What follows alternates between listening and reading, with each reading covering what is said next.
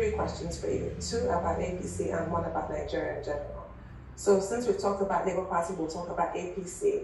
What is your assessment of your prospects now that the APC running mate, Asiwaju Bola Tinubu, has chosen somebody from the Northeast in Senator Kashim Shettima? You're also from the Northeast, hence the question. Secondly, what is your view of a Muslim-Muslim ticket and its viability in a time such as this? And thirdly, the disunity that we find ourselves in as a nation. What are your thoughts on that? How did we get here as a country? And what will you do to heal these things? We go to that through APC now. We go to that through APC. My fundamental disagreement with Asiwaju since 2007 was on the issue of Muslim-Muslim ticket. That was my fundamental disagreement and departure politically from Asiwaju. Remember, I came out of PDP on the issue of zoning, and together with Asiwaju we formed ACN, and I was given a ticket in Lagos, and he insisted to be my running mate.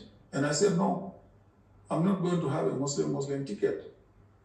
And because of that, he switched his support to the late Umaru Yar'Adua. That was the parting point.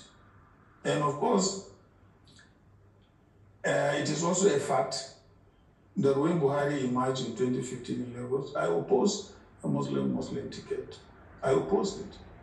And my opposition actually reinforced the decision of President Buhari to pick, a Christian running mate. So I have all along opposed that. I don't believe in that. I don't believe it's right for a country, like Nigeria, a multi-ethnic, multi-religious country. There should be balancing of, interests, whether religious or otherwise. And then what was your other point? Your assessment of your prospects in the Northeast, because the APC running mate comes from the Northeast. Well, certainly my prospects are much higher. I think it's an unfair question to ask me, because I know that my prospects are much higher. I mean, if you know the composition of the Northeast, you have Borno and Yobe. These are essentially two Kanuri states. And then you have the other states, which are essentially House of Fulani states. So even if people are going to vote on that basis, I think I have a more favorable, distinct from the Northeast. Okay, I was going to ask you about something else, but let me start with Asiwaju Bola Tinubu, since you mentioned his name. Yes, in 2007, the two of you were together in the Action Congress of Nigeria. Publicly, the two of you are friends.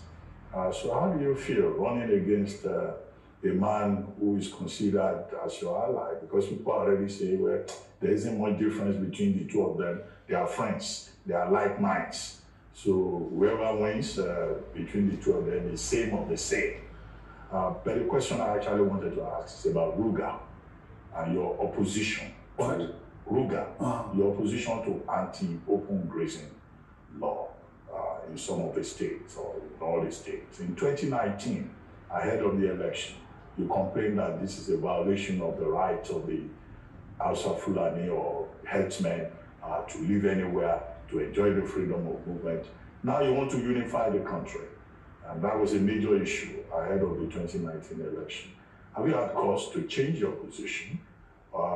First of all, grazing or no grazing is not a federal issue.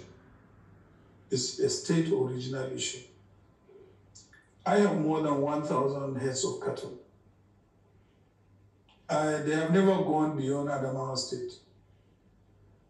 So as far as I'm concerned, it is a regional or state issue. This is the facts of the case. So states are at liberty to take whatever measures in terms of law, either for or anti-grazing, as far as I'm concerned. I don't think the Federation should have anything to do with it. And I believe that was even what used to happen even in the First Republic. Yes, in the First Republic, there was a grazing this thing in the northern region, because we used to have grazing reserves there in the northern region.